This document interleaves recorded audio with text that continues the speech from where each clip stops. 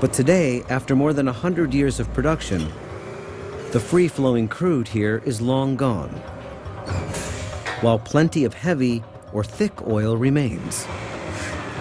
Chevron needs to pump hot steam into the ground to thin the oil.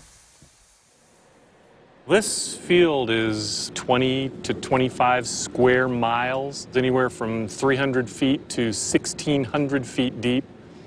That's an enormous amount of rock that has to be heated so that this oil will flow at rates that allow us to produce a commercial enterprise.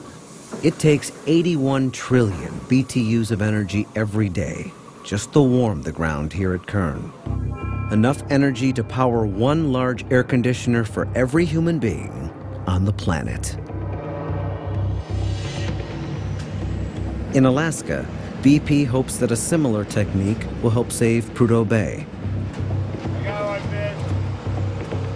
They're building giant heaters to warm and soften heavy oil, which is otherwise too thick to recover.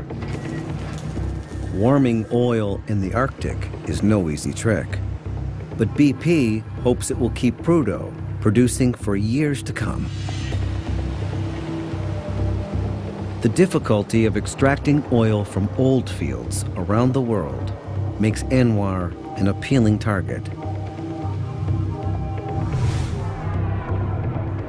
Over the past century, oil exploration has touched nearly every corner of the globe.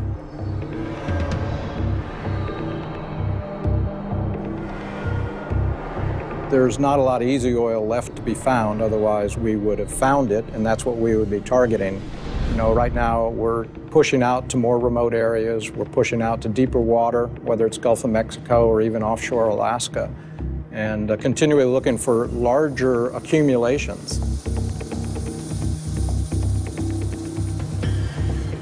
In the Gulf of Mexico, they produce twice as much oil as on Alaska's North Slope.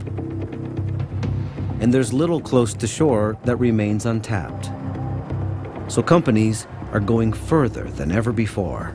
Discover deep seas, Chevron, 0 Charlie Victor. Deep seas, go ahead.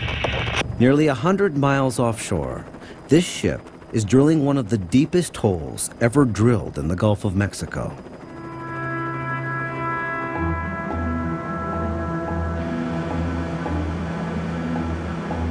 Chevron is drilling down more than 5 miles, as deep as Mount Everest is tall, all to look for oil that might be hidden in 7-million-year-old rocks.